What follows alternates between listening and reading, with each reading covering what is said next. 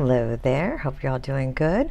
I am doing a little follow-up on my video from the last one I posted regarding the pain and strain I got in my neck from surfing, and how I got to remember to use my own essential oils on myself, and I did. I used the Valor and the Panaway.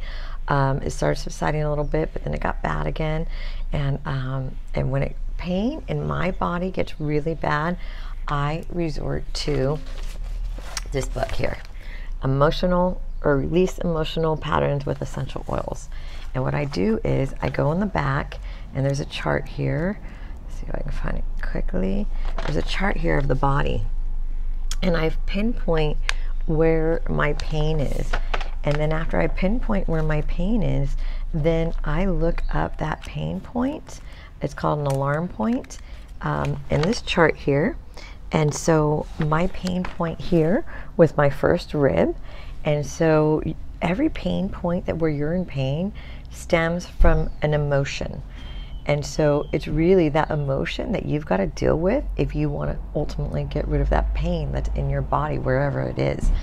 And so, and I realized that because it wasn't going away, and it was getting kind of bad.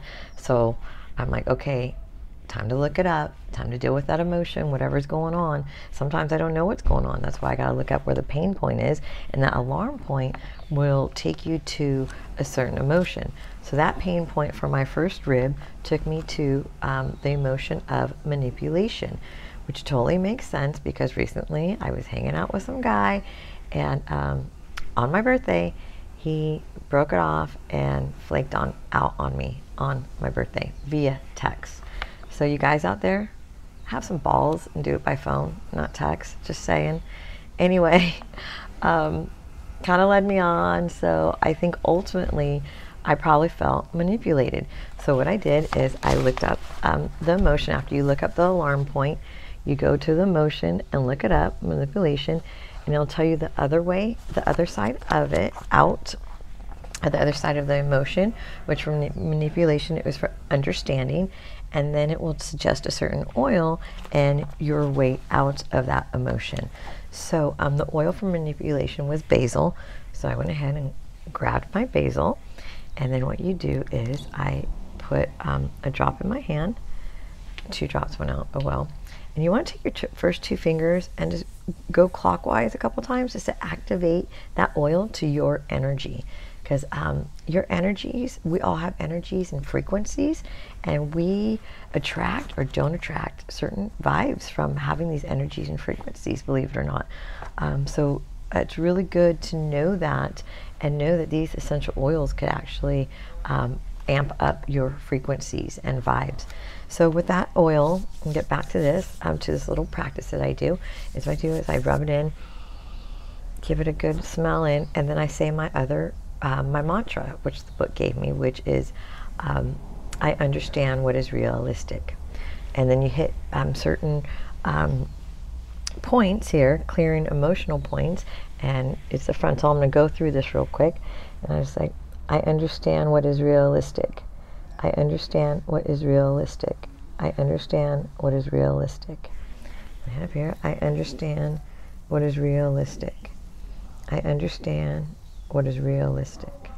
I understand what is realistic. And then you're going to go up behind on the filter points of the back of the head. I understand what is realistic. I understand what is realistic. I understand what is realistic. And what I do, I'm kind of just massaging those points and trying to massage that oil that I've gotten in my hands. I'll also take another whiff of it, and then go on to that pain point where my pain point was right back here on the back of my neck. And because that pain point was already sensitive, because I already had that manipulation going on. And so when that wave hit me, that's the point it decided to impact, because that was the weak point within my body because of what was going on with my emotions. So I'm rubbing it right now with that basil. But as I usually rub it, I will say that mantra again.